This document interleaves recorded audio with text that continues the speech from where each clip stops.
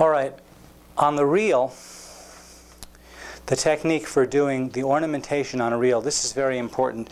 The basic picking pattern will be, again, thumb for the downstrokes, index alternating with middle for the upstrokes. But since a reel is in 4/4 time, and actually 4/4 with 8 quick eighth notes, usually as the general rhythmic pulse, you get...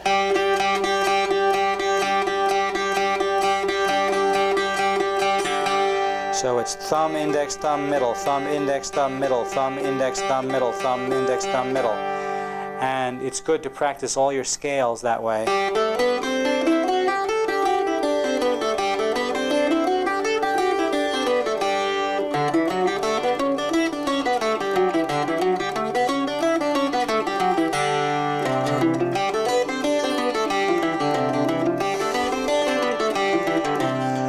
And any scales you know or can think of, so you can get a really smooth, flowing sound with the alternating fingering, thumb, index, thumb, middle. Again, you alternate the index and the middle for the sake of fluidity, because if you just get stuck on one pattern, like the thumb index, you're holding the hand in one position for a continuous time, and that tends to bring more tension into the hand. You can relax it more if you're alternating, as well as getting more speed and more legato. So it has physiological benefits as well as benefits to the music. Now, the basic ornamentation in a reel is going to be the rhythmic pattern is dum bum buddle dum, dum dum buddle dum, dum dum buddle dum, dum dum buddle dum, or buddle dum dum dum buddle dum dum dum. What that is adding an extra 16th notes to one of the pairs of eighths, but it's really it's called a triplet because instead of 2 notes in a space you get 3, and that's totally characteristic of Irish traditional music playing. And unless you can get those triplets in there somehow or other, by hook or crook, you're not going to sound like you're actually playing an authentic Irish reel. It'll sound more like old-time or bluegrass music, which is more straight in the duddle, duddle, duddle, duddle, duddle, duddle, duddle, duddle, 2 beats to an 8th note section. So here's how it would sound with that finger-picked style. And you use thumb, index, and then you do the triplet with ring, middle, and index. So thumb, index, da da dum, thumb, dum, ba da dum, dum bum, ba da dum, bum bum, ba da dum. This is a technique that's borrowed from classical playing, from something called tremolo. But instead of the tremolo keeping up over a long period of time or a long section of music, where you're doing that ring, middle, index, ring, middle, index, ring, middle, index thing as a sustained way of playing a treble line over a rolling arpeggio bass.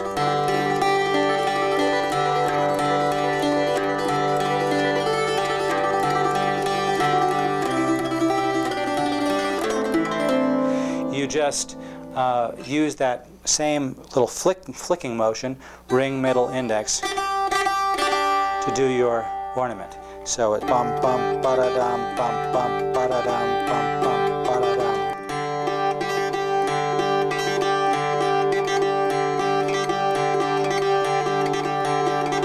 And when you get it up to tempo, it just sounds like a flick.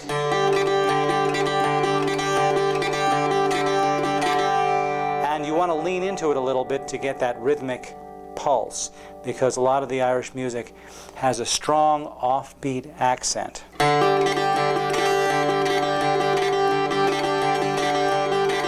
Which is what gives it the swing. So, to take a little bit of the reel we played before, which is called Over the Moor to Maggie, you go like this.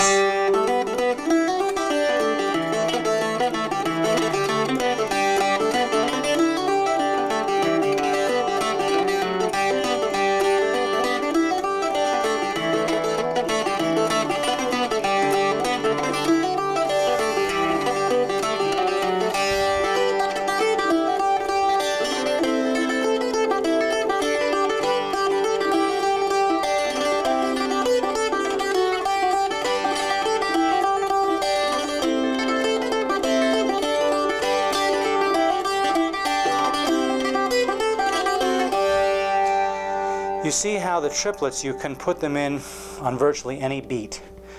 You can go bum ba diddle dum ba diddle dum ba diddle dum, or you can go diddle dum ba da da ba diddle da ba dum, or you can go bum ba diddle dum ba dum ba diddle dum. On the first beat, on the second beat, on the third beat, on the fourth beat. The basic pattern, though, that gives it the swing is to do that triplet on the second beat. And here's where it...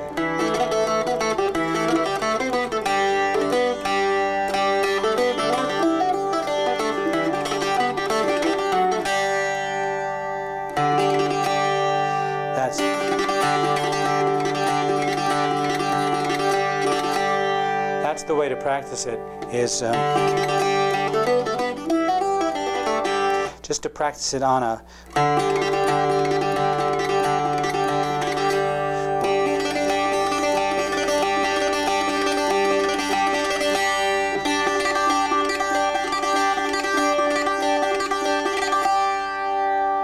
until you've got it where you can really do it fluidly.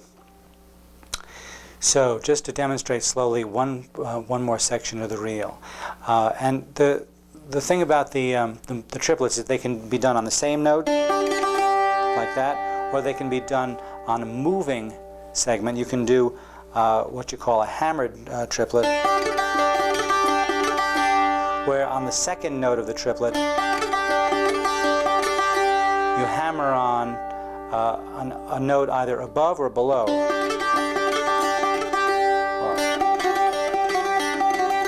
That's below. That's where you hammer a note above. And those, the hammered notes or pulled off notes, you do so quickly that it's like a little flick. It's not even, the note itself is not as important as the rhythmic effect of the moving note. It gets just a little extra percussive quality when you move the note, as opposed to... That's what Mick Maloney called flicked triplets. And it almost doesn't matter the pitch, what pitch of the note you're hitting.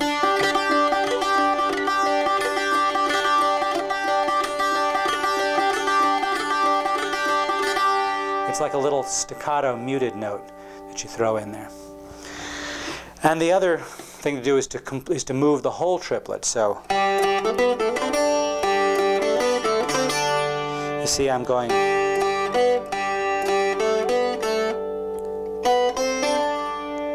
So each of those three notes of the triplets are moving.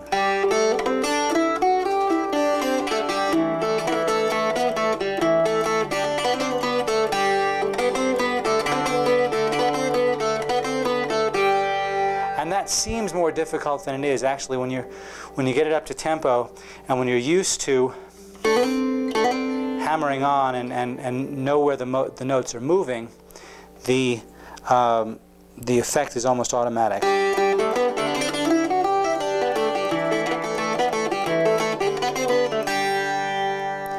So those are the, and you can move those up or down.